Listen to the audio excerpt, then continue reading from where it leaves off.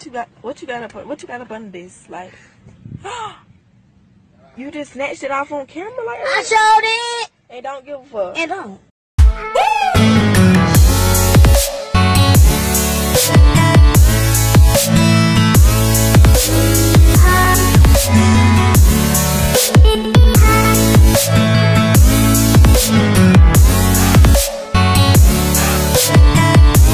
Hi guys, welcome back to my YouTube channel. It's your girl Easy here. How are you guys doing today? What it do? What is popping? What's up?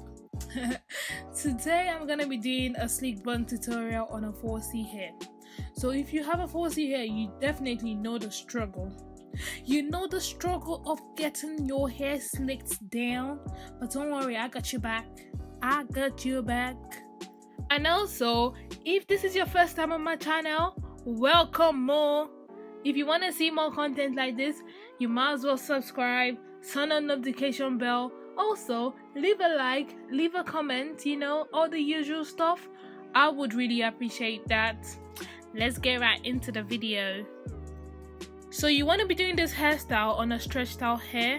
I've had my hair in cornrows for the past 2 days. So I washed my hair and I put them in cornrows. They should be pretty stretched out by now. I'm trying to stay away from using heat on my hair, so this is another alternative to use in stretching your hair.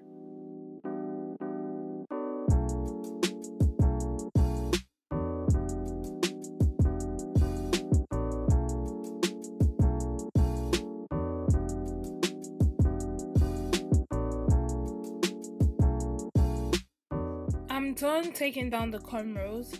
Now I'm just gonna go ahead and spray my hair with water. Guys, you never want to style a dry hair. Always make sure your hair is wet when styling. Guys, I can't tell you how painful it was combing my hair. It was so dry. I think it's because I didn't deep condition when I washed it. I only used regular conditioner. I think I'll start deep conditioning my hair every time I wash it. But the thing is that I don't know what the side effect of too much deep conditioning is. Like, is that even a thing? I don't know. You guys should tell me how often you deep condition your hair in the comments. Okay, now that I'm done combing my hair, I'm going to go ahead and section my hair into a side part. For the pattern, I don't like it too much to the side because my hair is not long enough. If it's too much to the side, it's not going to slick down properly. So you want to first cut in a straight line before you start adding any curves. If you want to add a curve to your side part, I personally like a little curve to it.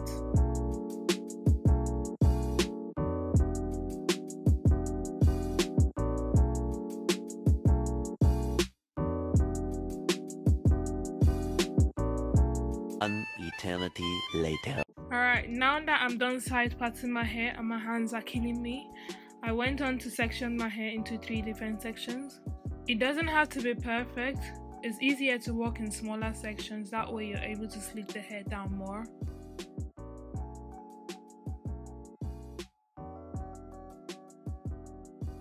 Alright, now that I'm done sectioning my hair, I'm going to start with the section at the back. Again, you want to wet your hair, or you want to wet it as little as possible. If not, it's going to take time to dry. Then after wetting that section, I go ahead and apply my leave-in conditioner.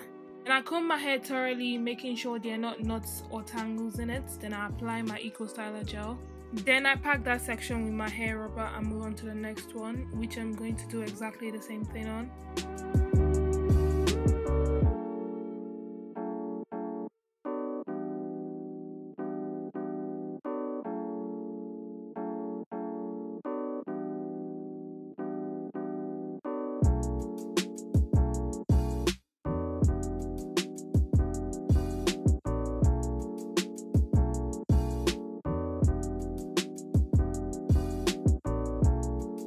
As you do each section, you want to be adding it to the already packed section and repacking it again.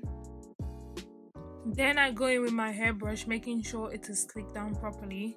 As I'm about to do the last section, I'm going to divide it into 2 more sections. Honestly, with this hairstyle, you want to be working in the littlest sections possible. I'm not saying you should go strand by strand. No, that's not what I'm saying. But the smaller the section, the easier it's gonna be for you to slick it down.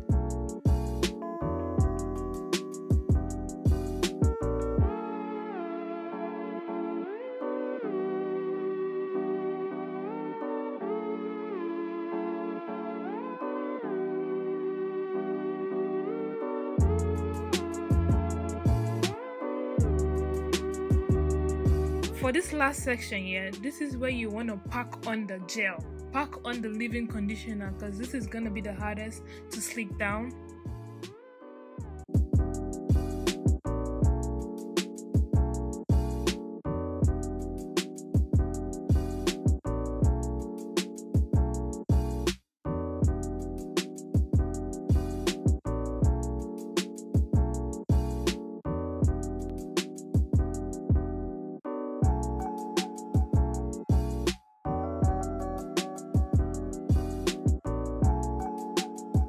So for the final packing, you just want to be really patient. So repacking, brushing, adding more gel until you get that slickness that you want. You get what I'm saying?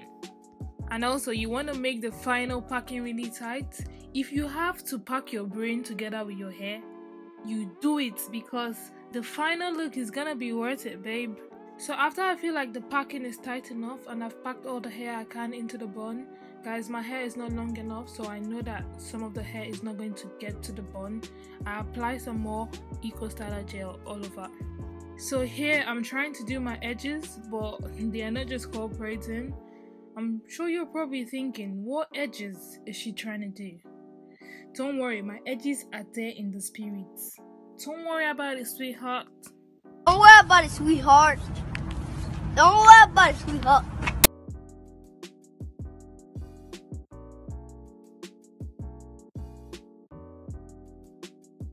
So guys, after a while, I just gave up and said, you know what?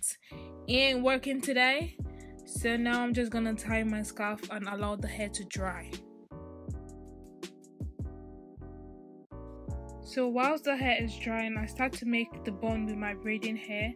And by the way, this braiding hair has been used before. I used it to do some cornrows, so I just washed it and I'm using it again. So making the bun is pretty easy. I just attach a band to it and braid it like I normally would braid my hair.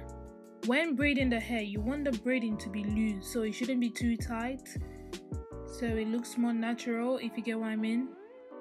Then I go ahead to braid my puff also. And after that, I'll just wait for the hair to dry.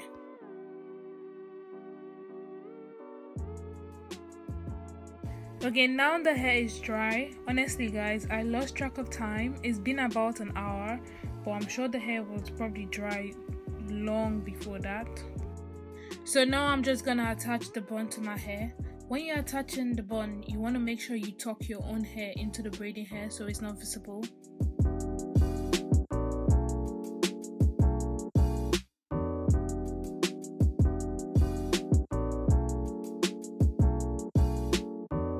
So that's it guys, this is how you achieve a side part slick bun on your natural hair.